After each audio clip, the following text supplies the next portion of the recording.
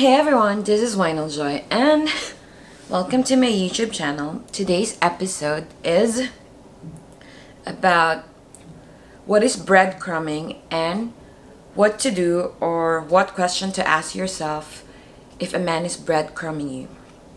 Okay? So in this YouTube channel, I give dating and relationship tips. So if you're new to this channel, hit the subscribe button. And so what is breadcrumbing? Okay, breadcrumbing is a popular term na ginagamit kapag yung lalaki medyo dinidate ka, parang yung breadcrumbs, di ba, konti lang siya, maliliit. Pag binibigyan ka ng pakonti-konting atensyon, time, pambobola, affection nung lalaki, just to keep you on his hook. Para makip ka niya on his hook, para pag kailangan ka niya, when he feels needy of your companionship, of sex, of attention, of validation, matatawagan ka niya and you're gonna be there for him. Okay? So, yan ang breadcrumbing. Yung medyo may nakukuha ka pero hindi sapat. Alam mo yun? May nakukuha ang atensyon na ninanamnam mo naman, ine-enjoy mo.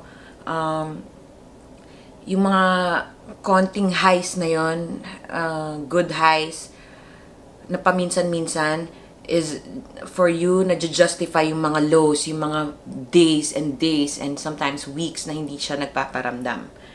Okay? So, what to do sa ganyan klaseng sitwasyon and anong question ang dapat mong i-ask sa sarili mo? Unang-una, bakit nandyan, ang question to ask yourself ay, bakit nandyan ka sa sitwasyon na yan? What are you still doing with that guy? Okay? Yeah, because ang tendency nating mga babae, when we're so attracted to a man, we tend to overvalue his real value, his real worth. Okay? Porkat nag-invest tayo, itong isang human nature, we tend to overvalue what we invest in. Okay? So, dahil nag-invest tayo, maybe we had sex with them or whatever, we went out with him on a few dates and, whatever kind of investment, with an emotional investment, nagka-feelings tayo, nag-show siya ng vulnerability, nag-appeal yan sa fixer mentality ng ibang girls, or like, yung instinct ng babae to wanna nurture, to wanna heal. So, in a way, nag-emotionally invest tayo dun sa lalaki. So, just because sa konting interaction na yon, medyo nag-invest tayo a little bit, we tend to overvalue the man. Okay? Nawawala na yung rational natin na yung worth ng lalaki, binabase natin sa attraction natin for him and sa investment natin on him instead of sa investment niya on us. Okay? So, what to do is, okay, so, ganito yan. May dalawang, imagine may, dito, lever. Okay, this is lever ng attraction and this is lever ng investment. Pag attracted ka sa guy, okay, mag-invest ka a little bit just to test if mag-i-invest din siya. If he does invest, okay, then you can increase your attraction and invest a little bit more, and either papantayan mo lang yung investment niya or dapat mas less invested ka on him. Especially sa beginning, dapat less invested ka on him. Make him work for it. Make him work for your time, attention, and yeah, because men especially don't value what they don't work hard for. Okay? So, para maisip nila na ikaw yung valuable ka, make them invest on you more, especially in the beginning ng interaction. Okay? Don't over-invest on the guy. Okay? It's gonna work against you. And ang lalaki, they're gonna chase girls na na based on the girl's vibe, okay? And they don't fall in love sa babae. Men don't fall in love with women for what you do for them, okay, or what you give to them. Men are attracted to you for who you are, you know, and not necessarily for what you do to them, okay? And men don't fall in love for what you give to them, but they fall in love when they give to you. So allow them to give to you, allow them to invest on you, allow them to over-invest on you so that ma-raise yung value mo sa mata niya, sa ego niya, and pag na-raise mo yung value mo sa perception niya, he's gonna respect you more. And when he respects you, that's when he can, he's gonna allow himself to be emotionally connected to you. Men don't connect emotionally with women they do not respect. Okay? So in the beginning of the dating, you're gonna have to want to make it fun and exciting, but at the same time demonstrate your value in a way that it's gonna build his respect. Okay? Because respect is gonna be the gateway for him to emotionally connect with you. Okay? And so usually nangyayari yung ganyang sitwasyon na the more mas na-attract tayo dun sa guy pag mas nag-over-invest tayo, tapos nagpo-pull away siya or hot and cold siya. Kasi usually nangyayari yan pagka ikaw mismo at a subconscious level iniisip mo yun ang deserve mo. Okay? Whatever results you have in your life at a subconscious level, that's what you think you deserve. Okay? So in order for us to change the results in our lives, we're gonna have to do the deep inner work, subconscious work, in order to get rid of us of all, bring up to our conscious awareness all those beliefs that are running behind running the show behind our conscious awareness at the subconscious level. We're gonna have to do all those inner work. Okay, and sometimes we think in love yon, okay? Yung pleasure and pain, yung high and low of a guy breadcrumbing, being hot and cold, being there sometimes and not there sometimes. Sometimes we think love yon, but it's not real love, okay?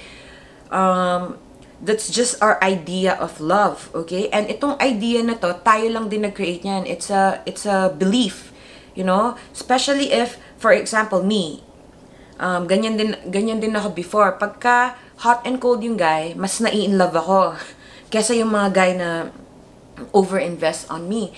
Kasi,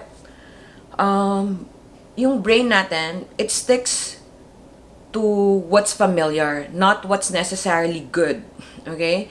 Not what's necessarily better. It sticks to what's familiar. It sticks to what help it survive through the years, okay? But what helped us, all the behavioral patterns that help us survive through the years are not necessarily what will take us to the next level of growth, of results in our life, you know? So, yeah. So, kunyari, nung bata ka, what's familiar to you is the kind of love na binibigay sa'yo ng parent mo. What if yung upbringing mo nung bata ka was not very loving? For example, usually, nangyayari pagka kunyari, nung bata ka, in order to gain your parents' love or attention or acceptance or approval, you had to do certain things for them. So, and sometimes sila din emotionally withdrawn, hot and cold din yung parents natin sa atin. So, at a subconscious level, binigyan natin ng meaning yon na, love is like this. This is what love is. Just like how, what's familiar to me, kung paano ako nilalove ng parent ko before, na hot and cold, that's what's love. That's what love is. So, we tend to repeat that pattern sa romantic relationships natin when we grow up. But you know, our romantic relationships are not our parents. So, dyan nagkakaroon ng conflict. Dyan, yan yung isa sa mga reason why na-attract tayo sa mga emotionally unavailable men, sa mga breadcrumbers.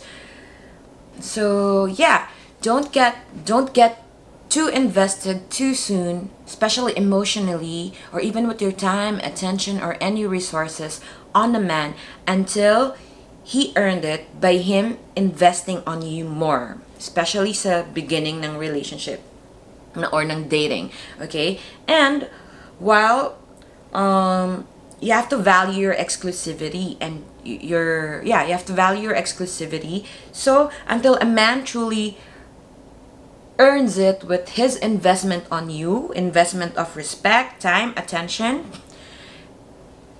and connecting with you, until he earns it, do not over invest on a man, and still see other guys, still see other guys until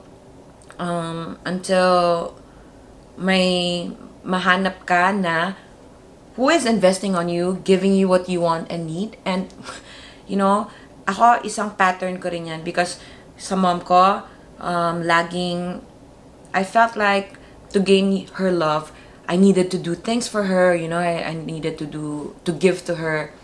Kasi napansin ko, doon niya lang ako pinaka vina-validate, pinapakitaan ng approval and ng love when I was doing such and such things for her. Okay? So, naging pattern ko yan sa dating ko sa lalaki. So, umpisa wala akong gusto sa lalaki, but then pag makulit sila in the beginning, nag-chase sila and na-attract ako. So, nag-i-invest ako too soon nang hindi pa nila talaga na earn. So, nag-i-invest ako, dahil nag-i-invest ako, I keep giving to them, that even though I'm taking from myself already. And counterproductive pala yun. The more ginagawa ko yun, the less attractive I become to them. Mas I was killing their attraction for me giving all these things for them, Mas mataas pa yung attraction nila sa akin nung hindi ko sila pinapansin. Okay? Kaya, yan yung reason kung bakit yung mga hindi natin gustong guys, sila yung gustong-gusto tayo, 'di ba? Kasi hindi tayo nag-i-invest sa kanila. So, sila yung mas nagtatry to get our approval, our validation. They try to over-invest on us. So yeah, that's the thing. So, kaya ngayon, ganun na ako. I date multiple men. Date as in have coffee with them, have dinner, have lunch, at the same time.